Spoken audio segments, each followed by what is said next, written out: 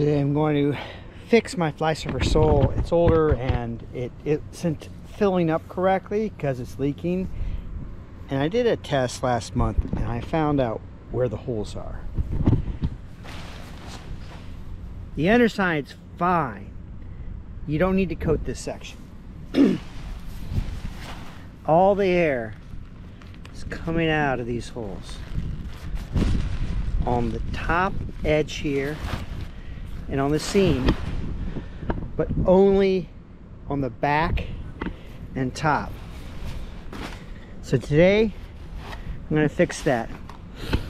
I've gone through this kite before, put a complete silicone coat on it, diluted, painted it. It barely helped. And so today, after I've done my test and know where the holes are, I'm going to do it right. And here's the method.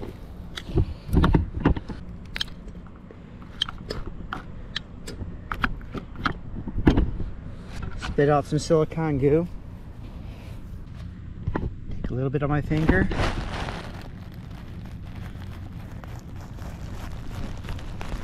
And then right on the holes.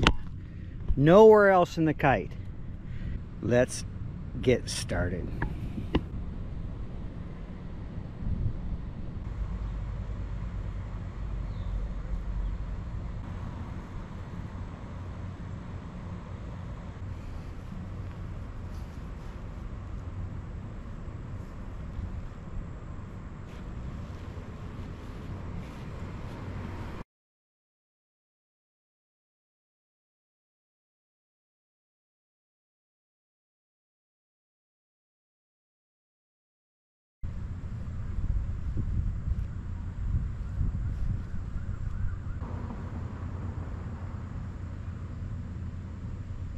That took about 3 hours. And you can see it looks like it looks like I taped all the seams with sealing tape, which is exactly the effect I want. So I only did the back according to my test. That's all it's going to require, and it's going to fly just like new. Just got done flying my kite, and I'm doing the edit right now for the video, and I want to say that the kite's not like new. This is not going to restore your kite. However, after coating the kite, it gave a little bit of pressure, but doing just the seams, the top and the back, like I just did, the pressure is double or triple what you would get painting the entire kite.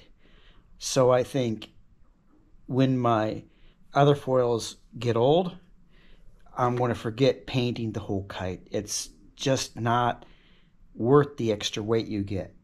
Just doing the seams brings the pressure up much, much better than painting the entire kite. And I don't think it matters what kind of goo you use. You can use whatever compound you want, but I think it's important just to hit the part of the kite where the air is escaping. And I know it seems like, well, the kite will be more waterproof and launch easier, but the problem is that only gets the outside of the kite.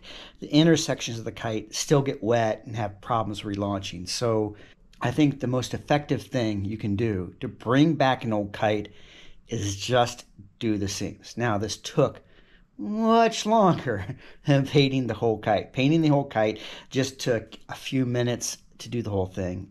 Doing just the back took me 3 hours. But the effect is so much better. I think I'm going to get another 5 years out of this washed up kite. And that's fantastic.